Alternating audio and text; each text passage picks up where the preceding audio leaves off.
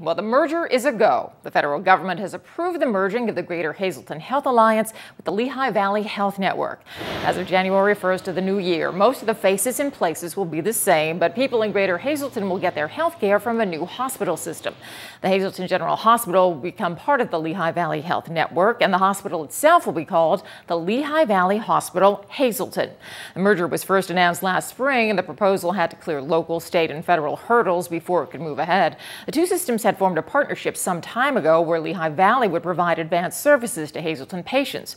Both Greater Hazleton Health and Lehigh Valley have said the merger was the way to go to ensure high-quality, low-cost health care for the people of this region. But there has been growing concern that the new system might build a new hospital and take it out of the city of Hazleton.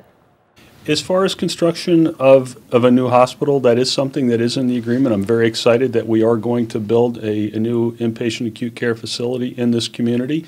The plans for that, all the work that needs to be done from demographics to feasibility, all the other things that need to be done, we haven't begun that work yet. That's something that will happen post-January 1st, 2014. It'll take a great deal of time to do. We're just excited that at some point in time in the future we are going to have a new hospital facility in this community to serve not only the current population but generations to come. Both sides of the merger say the merger will mean that patients won't have to leave Greater Hazleton for specialized care. Before making any changes to the existing system, an assessment will be made of how the new health system can best meet the needs of the community going forward.